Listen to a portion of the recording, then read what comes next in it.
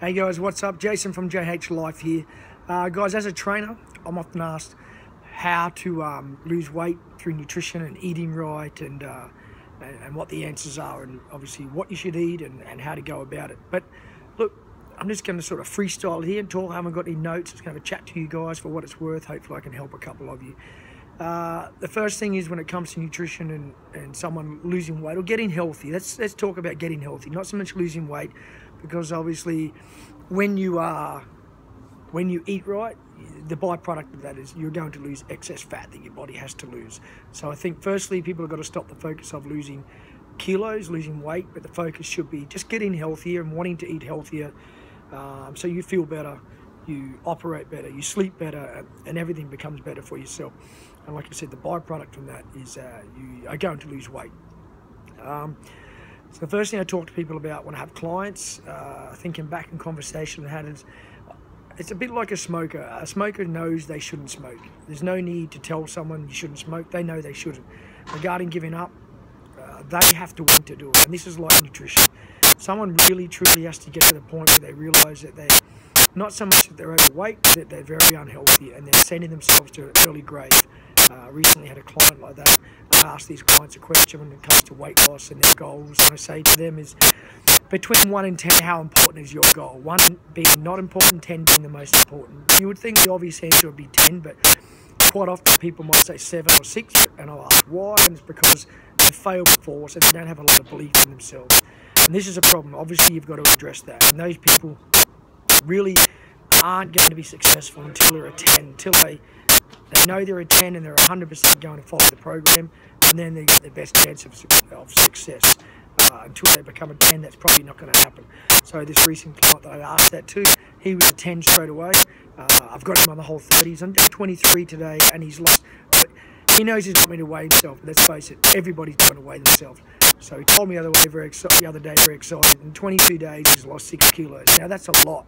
This person's quite overweight. So the weight you have to lose is all relative to your body weight, obviously. So he's done very well. He's got 8 days to go. This is not about the whole thing. This is about what it takes mentally to commit to doing this and eating right.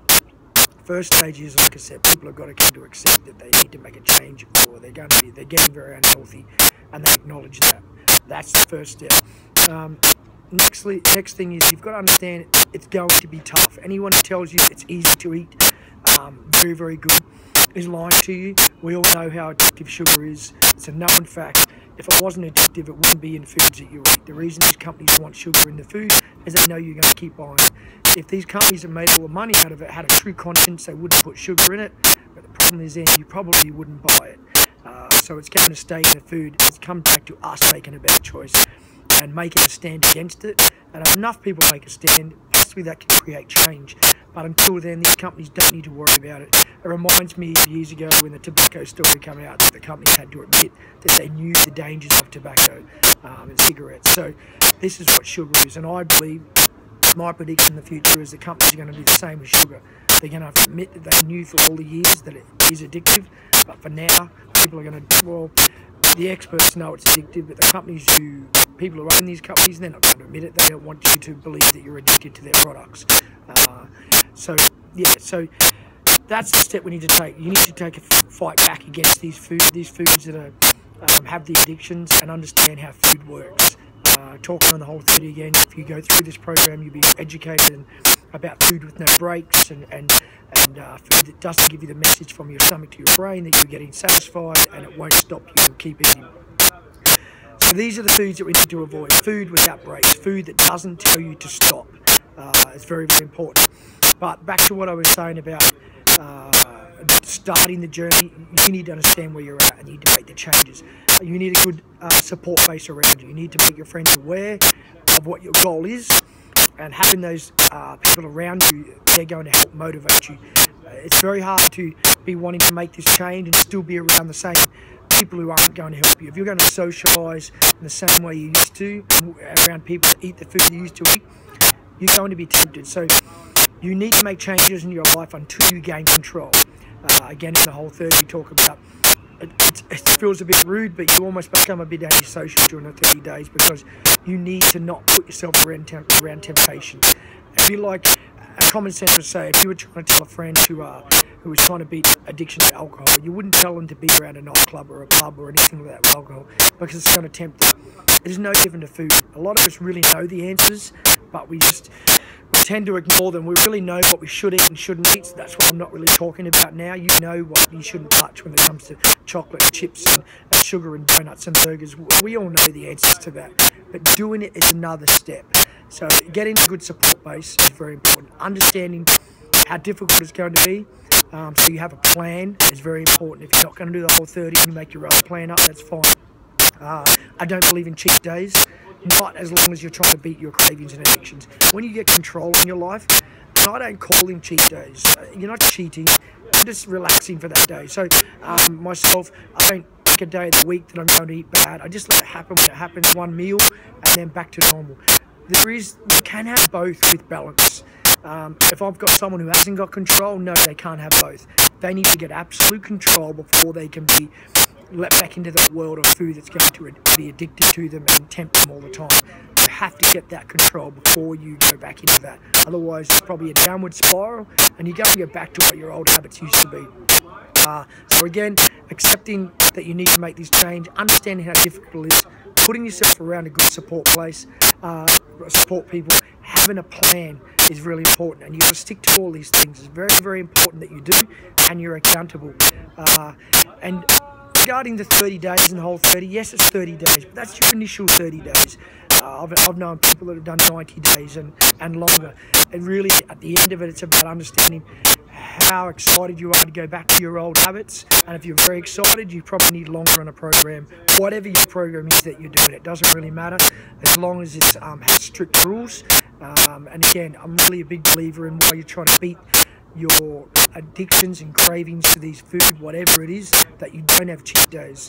It's just opening up that window, that door for allowing yourself to fall back into old habits. So let's try and avoid the cheat days, and don't call them cheat days once you get control. You're not cheating. You're simply having a meal outside your normal plan, but cheating is probably a negative word in my opinion. Yeah, so really that's probably the main important points that I'm thinking. Also, don't go on weight, what I talked about earlier. Stop weighing yourselves, guys. Go by your centimeters, go by your measurements, go by your clothes. Weight is irrelevant. Weight doesn't tell you everything about muscle, fluid, fat. It doesn't tell you the whole picture. The old BMI index really probably isn't very accurate now, I don't believe, considering how many people have a lot more muscle on them now due to different sorts of training that we all do with CrossFit and kettlebells and different things that everybody does. So a lady particularly is going to hold a lot more muscle.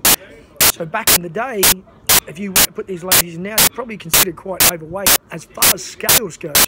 But they're not. They look amazing. So let's forget about weighing ourselves. Let's go on how we look, how we feel, the clothes that we fit into.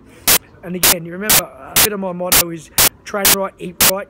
Okay, they're the important things. Train right, eat right, sleep right. You have to sleep right, guys.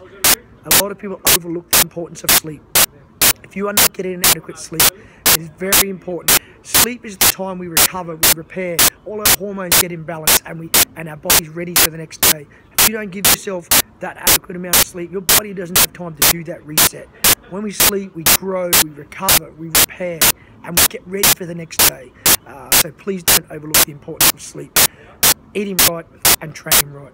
Follow those three factors, plus, like I said before, with the plan, being accountable is very, very important. Not having the cheat days.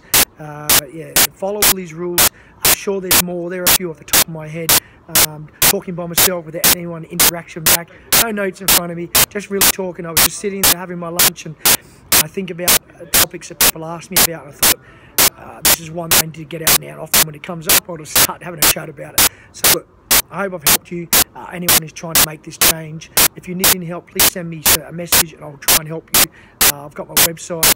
If this is 6 months time from now, my website will be up. If this is current, you're watching it today on the 13th of December, my website will be launched in about a week, jhlife.com.au.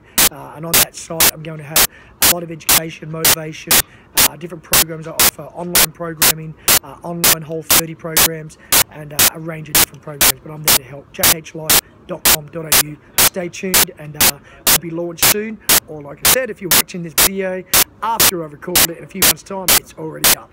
So check it out, guys, and hopefully I can help you. I'm here to help. I genuinely love what I do. I love changing lives one by one and making people live a longer, healthier, happier, more motivated life. Have a great day. Thank you for watching. Give me a subscribe if you enjoyed it. I really appreciate it. Tell others about my channel and just try and share the message of being healthier and living life to the fullest. Thank you very much. See you guys. Bye.